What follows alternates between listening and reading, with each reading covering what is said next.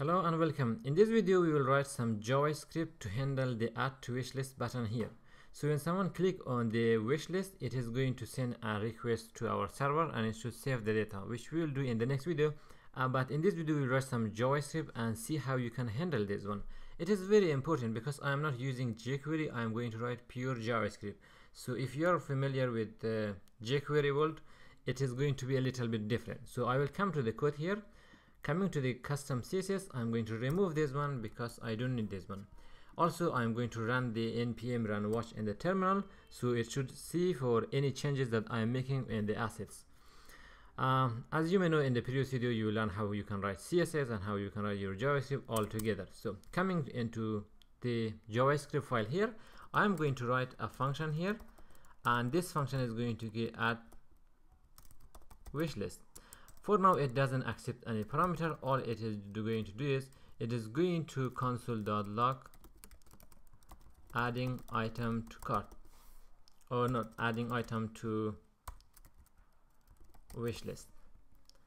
So this is going to add an item to the wishlist, and I will write another function, something called remove wishlist, and this one is going to remove item from the wishlist that we have. For now we will just test how it is going to work. I will save it for now, and how we will handle the click event here. Now if I come to my web page here, let's refresh this and see if the red color is going away. It is not going away. So let's see why it is not going away, because we remove this one, and if I hard reload this one, now it is going away. Sometimes it cache, you have to hard reload. In Mac you can press Command Shift R, in Windows you can press Control Shift R for a hard reload, or you can right click here and reload it.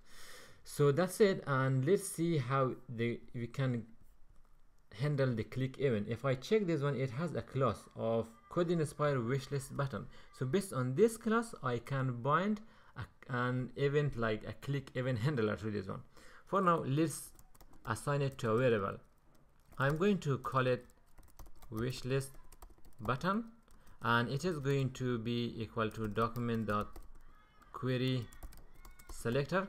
If this is not working, like as you may know, like the color coding is not working here, what you can do is, the easiest way to do is writing it here. You can say document.query selector, and in the selector you are going to write the class name that you have.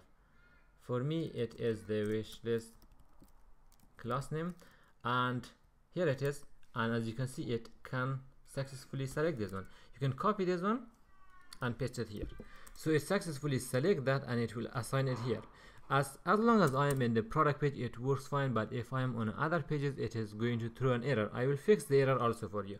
Now I am going to bind a click and event handler here. You can say add event listener, and the event listener is going to accept two parameters. Since this is pure JavaScript, the first one is going to be the event name, which is click, and the second is going to be a function. So it is going to be an anonymous function. If I come here and say console.log this, it should, and I will put this here, it should output the button I am clicking. I will save it for now, successfully compile, refresh your code, and let's see if it works, and remove all the other codes. Now I click on this one. As you can see, this is going to output my button. It means it can successfully handle the click event for me. Now what I can do is, when someone click on this one, I am going to call this function, which is add to wishlist, and let's call the function, and you can say add wishlist. Here it is going to add it to the wishlist. I'm writing a clean code, so it should be easy for you in the future. You can write it your own way. I think it is how I write it. So I will save it. Let's see if it is calling our function. You click on this one, yes, adding to the wishlist. Now how would you handle to call remove from wishlist when someone click again on this one? Currently if I am clicking on this one, it just keep calling this one. Now how would you call this one, and how would you know when the product is on the wish list or not. That is what I will do now. When someone click on add to wish list, I want to add clause to this button. When I add a clause to this button, it means I make this active. You know, if instead of this wish list text here, if it is a heart icon, or let's say a thumbs up icon, the icon should be filled. The icon color should change when someone like it. You know, the like button always change on Twitter, on Facebook, anywhere else it changes. That's why this is very important, that you change this one. And the way you change this one is by adding a color to this one, or adding a clause to this one. So this is how I am going to handle this one. I will add a clause to this one. First, how you can add a clause, that is the important part. You can say this dot class list dot add. So this is the pure Java. So if I add the active here, and let's see if it works. I compile it. Currently it does not have a class of active. I will refresh my page. Now this is the button. You click on this. Here you go. It add a class of active to this one. Now what I can do is, once it add the class of active, I can write a condition. If it has a class of active, then do not call this one. If it doesn't, call this one. So basically you can write a function, a condition here. You can write an if condition and say if this dot class list dot contains is of course a function in JavaScript you can write, and you can also use includes here. If the class list contains active, which is a class of active, then you know, if it is active, call this one. It should remove it because it already have it, right?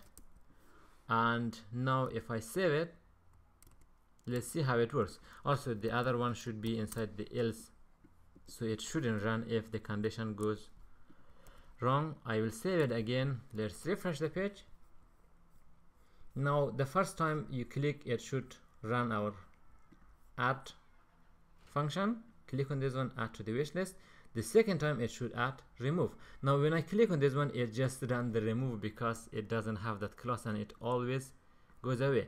Now what I can do is, I can do the same thing here. Instead of remove, I can, instead of like add, I can say remove. So once you remove it from the wish list, make sure you remove the class also. I don't know if it is a remove or something, but let's see. You refresh it and you add it to the wish list and you remove it. You add it to the wish list, you remove it. Add it to the wish list, remove it. And that is working fine, calling the function exactly the way we want. And this is the button. Also, if it doesn't have, like, you can style it right now. I will do the styling behind the scene, just a little bit of CSS, but that is easy. Like, this is our JavaScript. This is all you have to do. Now you have two functions here, and each of this function is going to write, let's say, send an HTTP request to the backend, and the backend is going to respond to that request. So I hope it has been informative. Thank you for watching. I will see you in the next video.